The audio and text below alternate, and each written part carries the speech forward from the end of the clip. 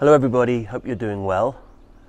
So last Friday I went down to the coast to photograph some ducks and it went far better than I thought it was going to go, and I want to share that experience with you. Now I took a little bit of vlog while I was there. I think actually I did it on my phone. I think at the beginning I did it in portrait mode, so I apologise for that.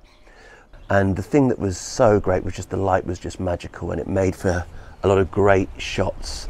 One of the things I just quickly want to say before I go to the video is when you're doing birds in flight, which I do a lot of, yes, the autofocus is important, yes, the frames per second is important, but you've also got to use techniques to maximize the opportunity to get as many good shots as you can. And one thing that's so important, I think, is pre-focusing.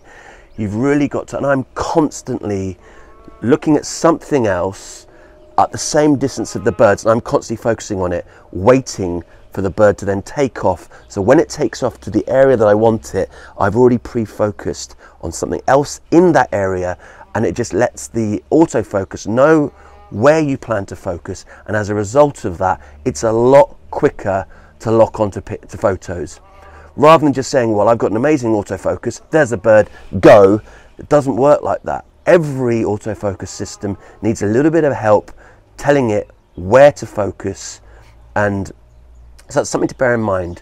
Pre-focusing is essential for getting more keepers when doing birds in flight, and I'll probably do a dedicated video about that in the future. Anyway, here's going back to last Friday. Thanks so much for watching the video, and please subscribe if you enjoy the content.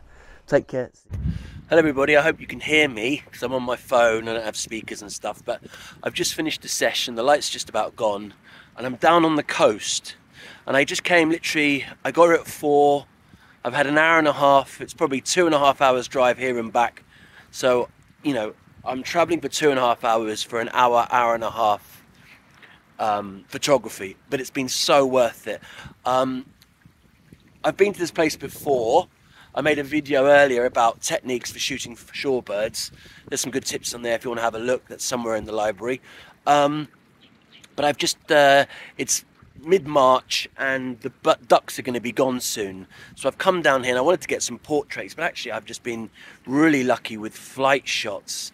And they've had a lot of Eurasian wigeons here and they're just so beautiful.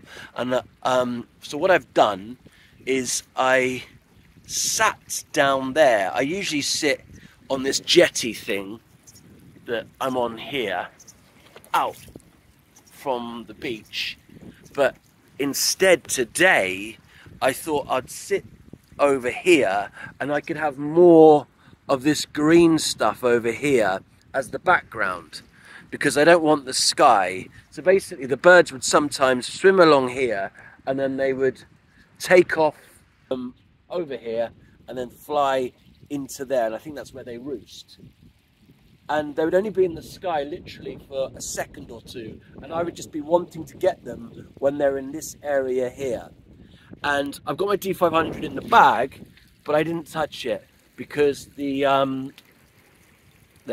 because the OM-1 has just been so good. So you don't get every shot, but it picks up the bird so well, and you still need to pre-focus. There's a couple of long grasses there, and I'm constantly pre-focusing on them, and then when the bird hits the sky, I can't get it immediately, and by the time it comes back down in the middle of all this lovely stuff with nice backgrounds, that's when I'm hopefully going to get some in focus. So this is the area that I chose to sit down on, which I thought would give me the best angle for the split second the birds were going to be in the area that I wanted to. Luckily I had my overalls on so I could get dirty and wet, so I sat down there and I just targeted that area where I'm pointing there, hoping for the birds to fly through that area.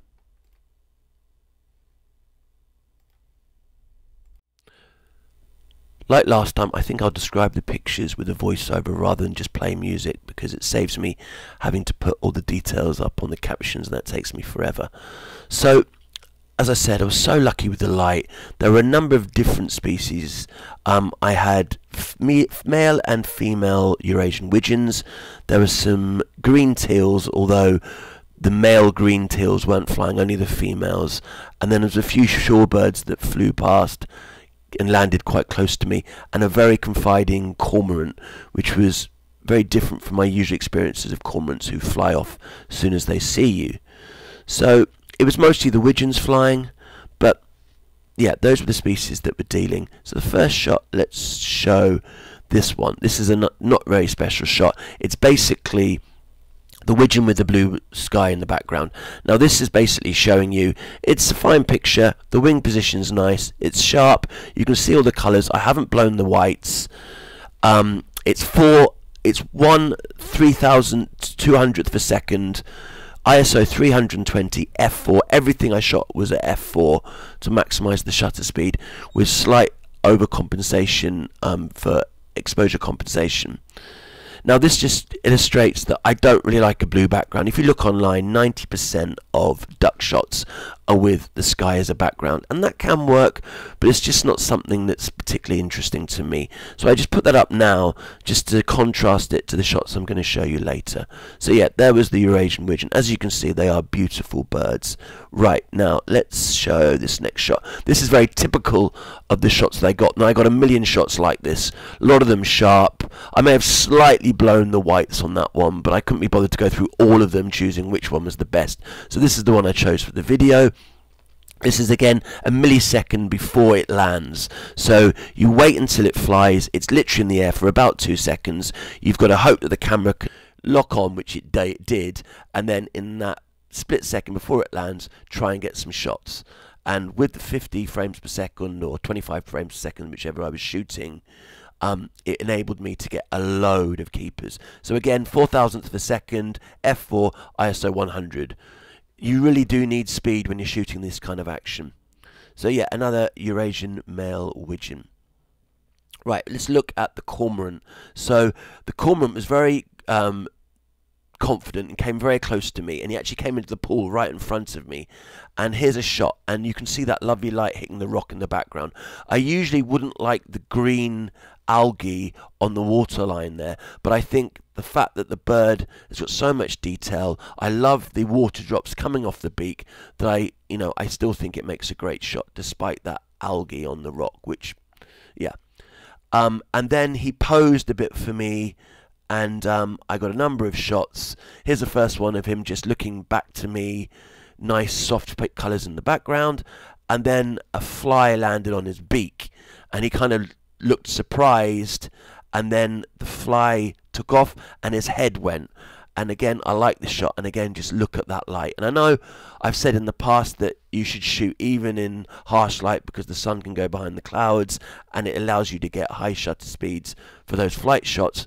And that is the case. You can still get lucky with those shots, especially if a bird doesn't have a load of white in it. But you cannot replace great light. You just can't. And that's why I drove all this way to get just an hour's or an hour or so's photography, because I expected the light to be. And the whole experience was absolutely fantastic. And I got so many great shots with beautiful light. So here's the cormorant.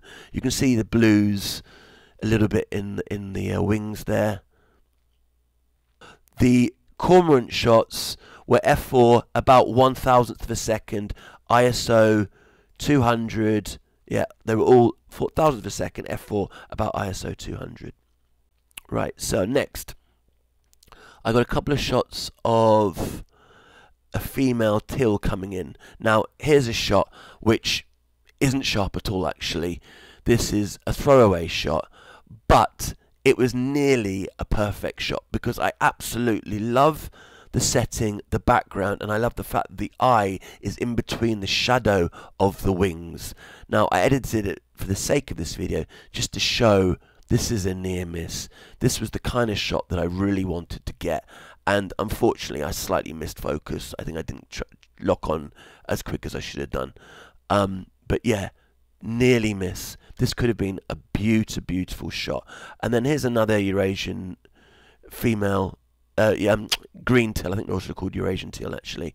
Land just before it lands. Again, it's relatively sharp. It's not a great shot. These birds were a lot smaller than the widgeons, so that I didn't get many chances.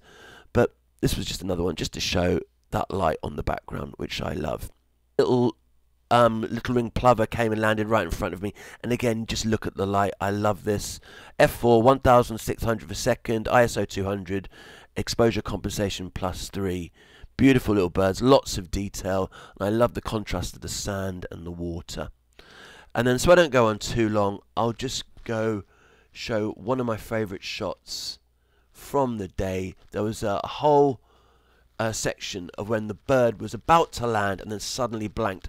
Now usually when the bird was about to land I would stop taking pictures because I didn't want to fill up the memory card, but on this occasion I kept going and it banked and kept flying towards me, and there was about 5 or 6 shots where it just had these amazing wing poses, and this was probably my favourite shot of the day. This is f4, 2500th of a second, ISO 1000. It was getting pretty dark at this point, but again, I wouldn't have got this shot if I didn't have such a high frame rate, and that really did make the difference. It meant I could get so many different wing positions. So yeah, those are just a selection of the many shots I took on the day, which is going to take me forever. Here's one more actually, which is going to take me forever to edit. 3200 per second, f4, ISO 800. I just like the fact you can just see the eye and the head in the wings there. I think I might have slightly blown the whites. Again, as I said, I haven't been through the pictures yet, so I haven't even chosen all my best ones, so there might be better ones than this. But anyway, those are the pictures.